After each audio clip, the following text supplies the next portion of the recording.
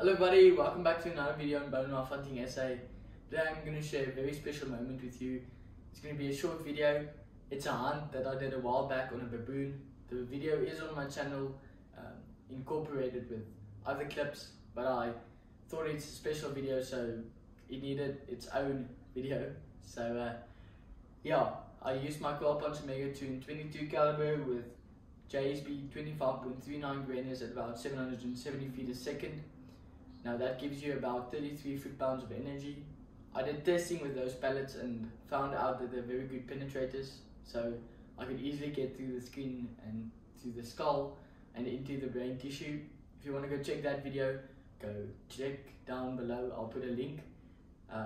So what happened is, the morning I went out with my bow, took the air rifle with to the hide, and I wanted to shoot other game, and just took the air rifle with in case we get something like a baboon or so to, take the shot.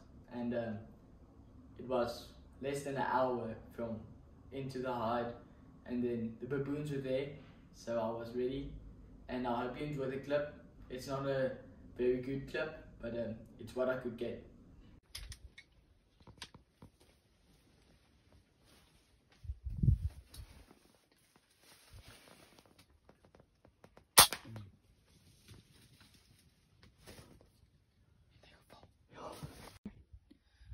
Okay guys, so as you see on that video, that baboon, we just shot it, was looking away like this, took the shot right there.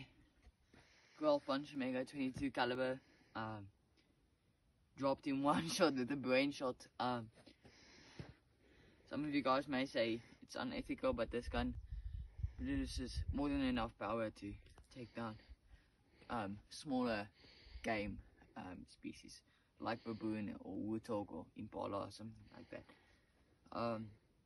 I was using the 25 grain JSB exacts because I wanted a better penetration. That's why I didn't use slugs to don't expand. But it's a big baboon, and this Kral Airgun took it down. So I'm very happy. Yeah.